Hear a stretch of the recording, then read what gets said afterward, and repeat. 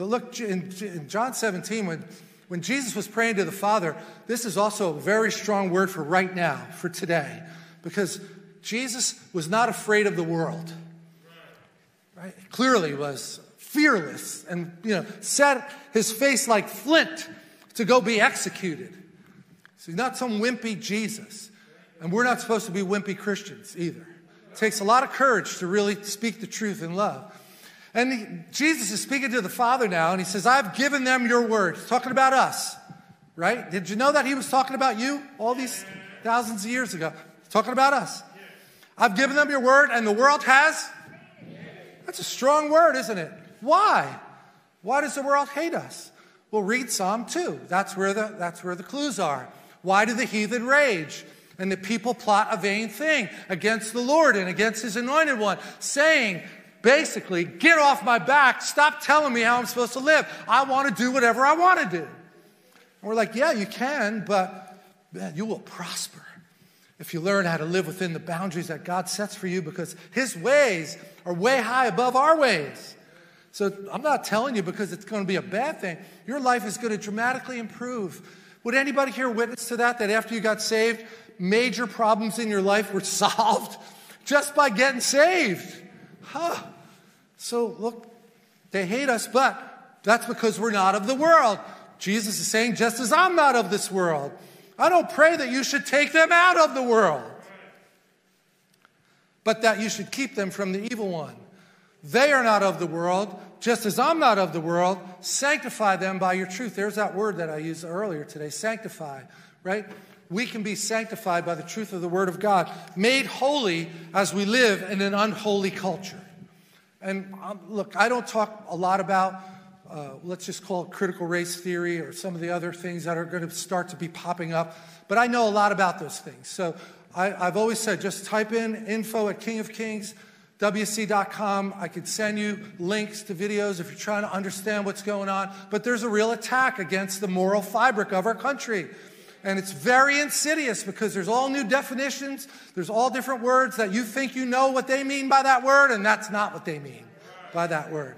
It's a complicated thing. You would wonder why would I know all about that. Is because I have a son that's on a college campus right now. But he graduated, then went to work for 8 years, and then went back to get his PhD is what he's trying to get. And he walked back on the campus, and it was like, oh my God, it was only 8 years ago. What the heck happened? Because the freshmen that he was meeting were in a whole different mindset that he was used to, and it wasn't a good one. So he would send me links because he was looking for advice. Like, I don't know how to navigate these waters. I'm not going into detail now. I'm just saying I could try to help you understand how insidious the attack is. I just don't think we need to do it from here in the pulpit on a Sunday. You talk to me, and I'll get you the information you need. But the big thing here is sanctify them by your truth. As they're walking out in the very defiling atmosphere of the world, you sanctify them to be holy people, not because you pulled them out, but because you allowed them to be in there, to be a light in the midst of the darkness. That takes courage. As you sent me into the world, I also have sent them into the world. Are you them? Yeah. Little louder, please. Yeah, you're them. We're them. We're sent out into the world. Why? Because the light belongs in the darkness. So look at church history. As things have gotten bad, the church shines brighter. Because the darker it gets in the culture, the brighter that we shine. Nothing we have to be afraid of. All right, so John chapter 20, heading down the home stretch. You all know the scene because, we study it at Easter, or Resurrection Sunday, Passover season. When Jesus is resurrected, he comes into the room where the disciples are hiding in fear. Remember? And he didn't have the key to the door, so he just came in the room through the wall, however he did it. And he saw them in fear, so he said, peace be with you, right? Because it would be that would shake you up if you saw that. And then when he had said this, he showed them his hands and his side. And again, he said to them, peace to you. As the Father has sent me, come on. Little louder, please. As the Father has sent me, so I send you. So look, the marching orders are clearly here. However, we got confused into thinking that the Bible is not pertinent to our day-to-day living. Let's just break that lie off right now, okay? We have to have a voice in the culture, or else we're going to see just wicked things going on being called legal because we've drifted too far away from the base of the word, amen? All right, so I just want to finish up in a pretty well-known portion of Scripture, especially if you're part of this church. Hebrews chapter 12, verses 14 and 15. That's a cornerstone scripture in one of the teachings in the Possessing Your Vessel class that we run. And it's called Bitter Root Judgments, that particular subject. And this is the text verse for it. Pursue peace with all people. Only those in your political party?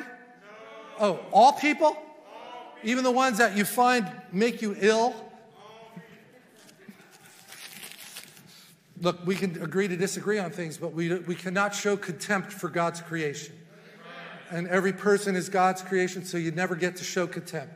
You could say we disagree. This conversation isn't going anywhere productive, so let's give it a break.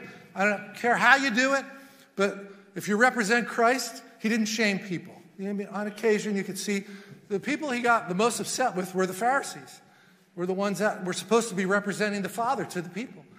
So pursue peace with all people and holiness, without which no one will see the Lord, looking carefully lest anyone fall short of the grace of God. Ooh, big one right there, right? So if you don't do that, you'll fall short of the grace of God. Just as God extended grace to you, you're supposed to extend grace to other people. That doesn't mean you ignore the facts. You speak the truth to them in love. You pray. And you ask the Lord, I have no idea how I'm going to crack the code of this person because they seem so confused. There it is. Don't fall short of the grace of God, lest any root of bitterness springing up causes trouble, and by this many are defiled, become defiled. You think this is for today? Are there bitter roots springing up in people? Oh my God. It's the worst I've ever seen on a cultural basis. People just getting hijacked emotionally.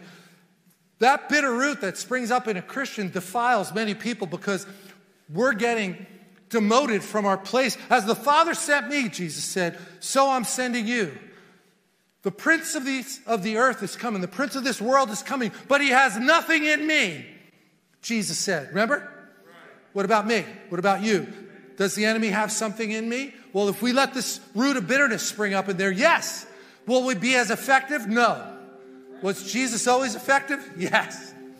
So we live in the hiding place of your glory.